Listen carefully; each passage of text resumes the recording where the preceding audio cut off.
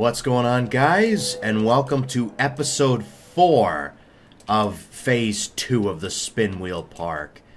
And yeah, as you can see, we've added in a bunch more creatures. The last one we added in was Stegosaurus.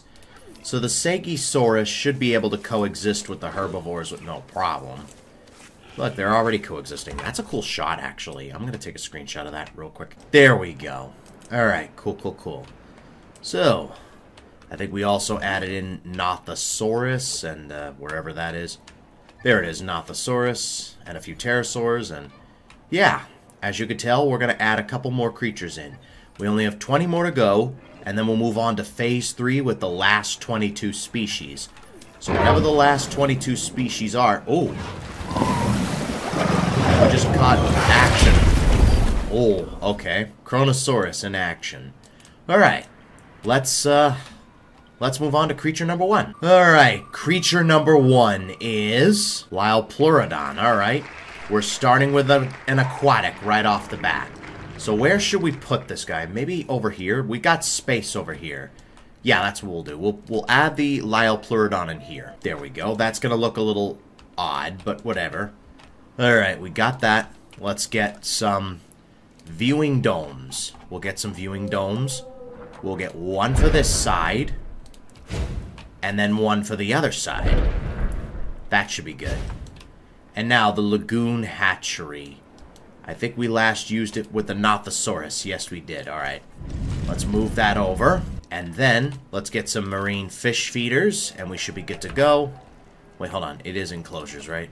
Yeah, enclosures. Alright, marine fish feeder. Because that's what they eat. Alright, so we need Liopleurodon. Alright, so Liopleurodon should be in here. Yep, there we go. Alright, they do come in 5s, but we'll only release 3. Simply because... whatever. Alright, we got the ocean. Just these 3. Alright, those will take a little bit, so in the meantime, let's move on to creature number 2. Alright, creature number 2 is... Chunkingosaurus, huh? Alright. So, I mean, we already got Kentrosaurus in here, and I don't think Chunkingosaurus will get on with that. That's the only problem. I mean, we've got creatures that won't get on with anything. Let's release Liopleurodon first. That's a cool colored one. The one in the front, staring at us. Oh, it just opened its eyes. Wait, there's a setting where you can turn off territories. Actually, let me check that out. If that's a thing. Unlimited traits. Initiate fights. Combat frequency. Which is it? Cohabitation. No dislike. All like means all territories can completely share space with all other territories. And no dislike means that territories that would normally be contentious become neutral. Oh yeah, there's that. So now we can pretty much add whatever the hell we want. Alright, cool.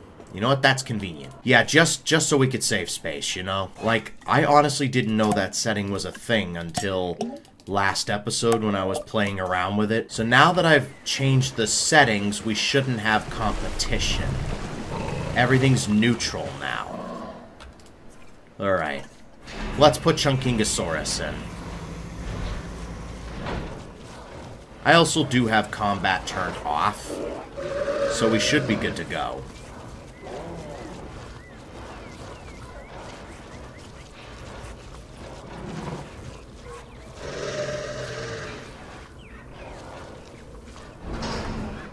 Alright, that's creature number 2. Let's move on to creature number 3. Alright, creature number 3. What will it be? Utahraptor. Alright, cool.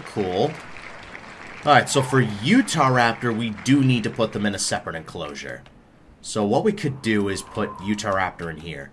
So we'll have a path going through here, where the patch of trees are. This was initially the Ceratosaurus enclosure. We'll throw the Utahraptors in here. Yeah, that's what we'll do. So Utahraptor can go in here. We won't make it too big. Just big enough where the Utahraptor can roam around. You know, I kind of like that forest in the middle. I kind of like that. What we might do is make a patch of water here, then make a carnivore feeder over here, and then maybe some goat feeders over here.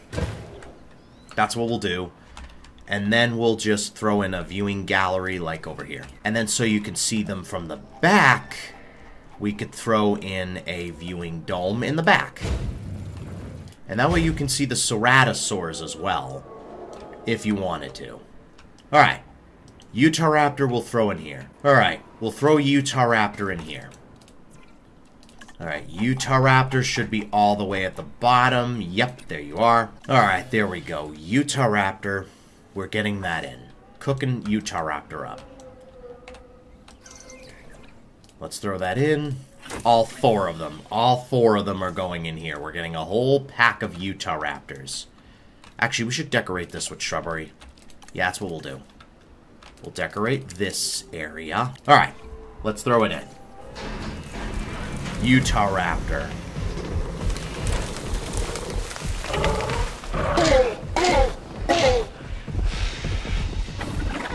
Let's go.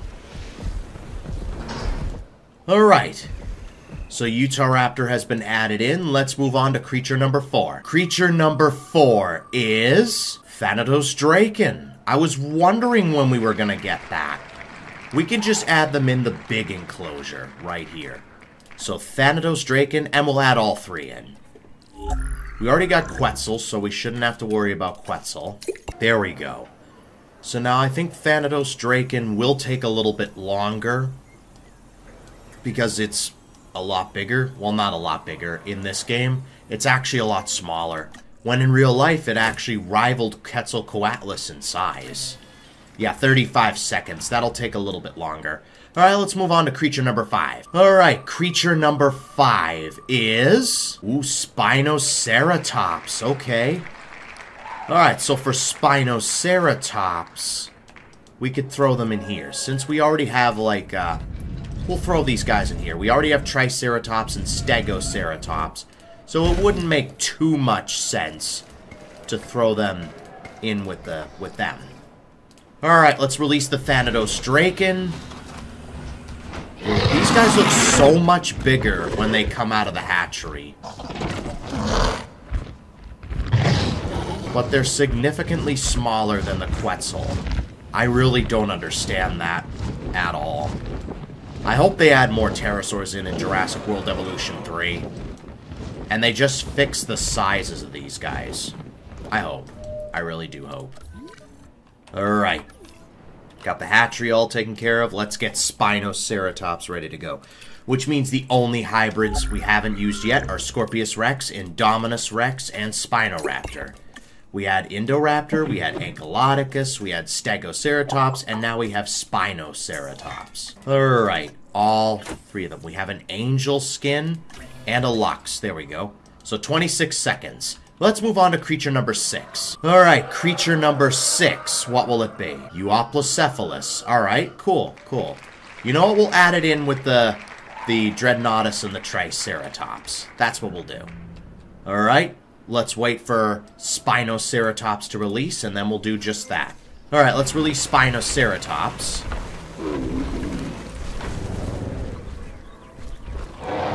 There's the Lux.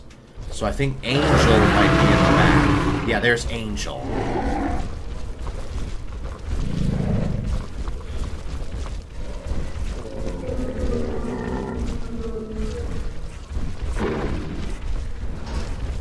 Alright, so that's Spinoceratops done.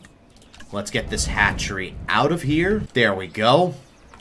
So Euoplocephalus might be one of the quicker ones. I think you do like tall nut. I didn't even look. Fruit and leaf. Alright, you should be fine. Alright, let's hatch those 3 up. They'll take 16 seconds. Alright, you know what? Let's move on to creature number 7 while we wait. Alright, creature number 7 is Ankylosaurus. Okay, you know what? We'll add them in here too. So let's get Ankylosaurus. We'll get Ankylosaurus at least going, and then we'll release Euoplocephalus afterwards. I just turned territories off So we shouldn't have any territorial disputes against some of the herbivores. Alright, Ankylosaurus is being thrown in. Let's release Euoplocephalus.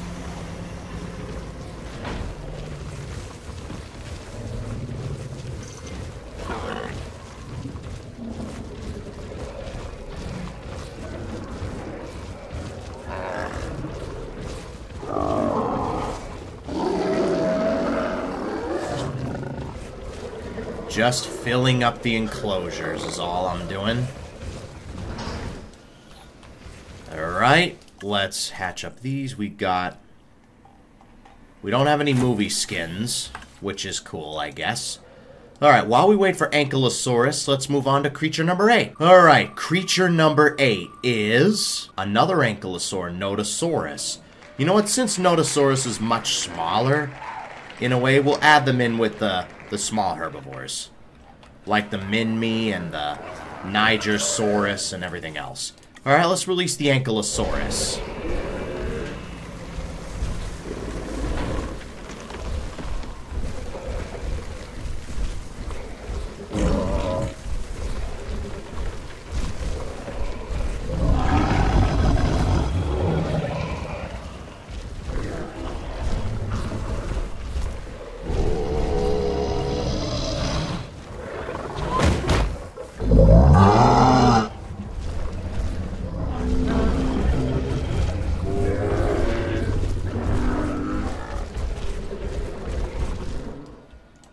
Alright, Ankylosaurus has been done.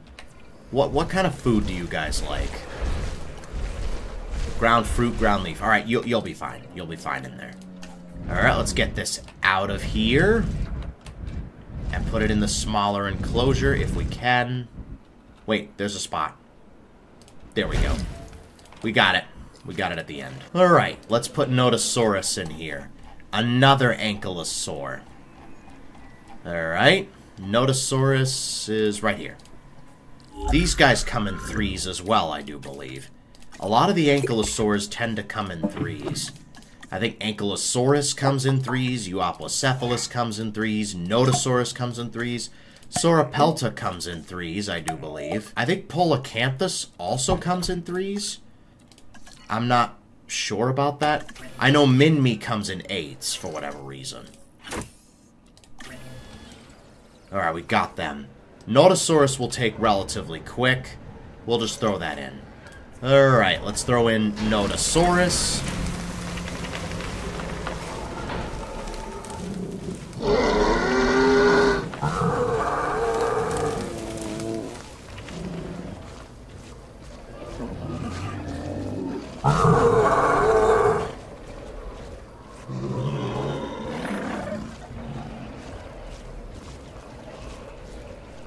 Alright, so that's Nodosaurus done. Let's move on to creature number 9. Creature number 9 is Archelon. Okay, alright.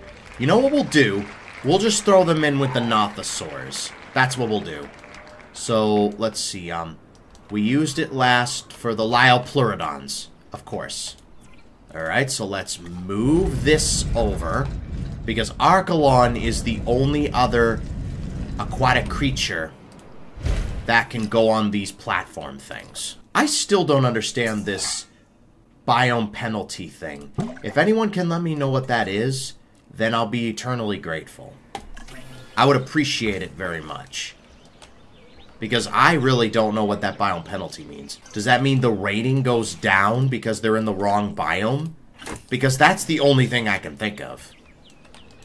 Alright, we'll throw in Archelon in here.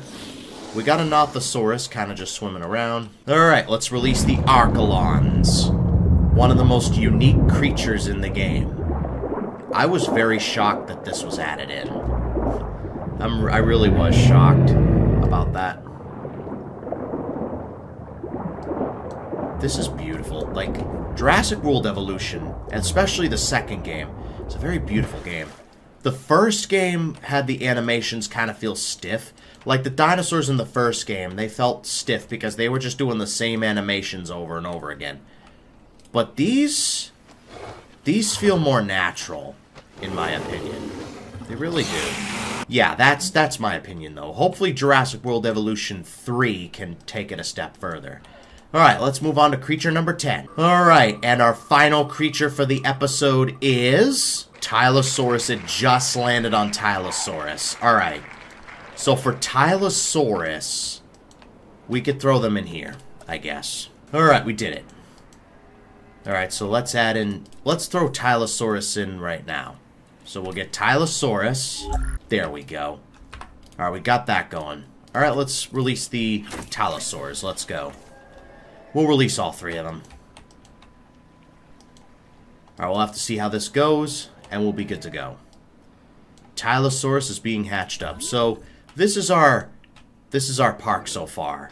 We still got plenty of space for creatures and whatever if we need space, and yeah, we'll be good to go. Remember on my main channel a while back I made a series called Jurassic World: The New Sanctuary? I kind of want to do something similar to that. You'd have to let me know in the comments down below if you want me to do like a reboot of that.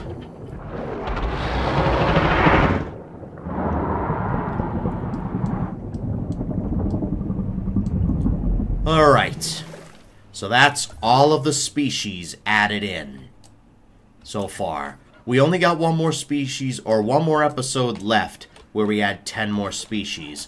And then for Phase 3, we'll add in the last 22. So whatever doesn't make it into Phase 2 will be in Phase 3. But until then, that's going to have to wrap it up for this video. If you guys enjoyed it, make sure to leave a like and subscribe for more. It would really help out a ton. But until next time, I'll see you guys in the next video. Thanks for watching.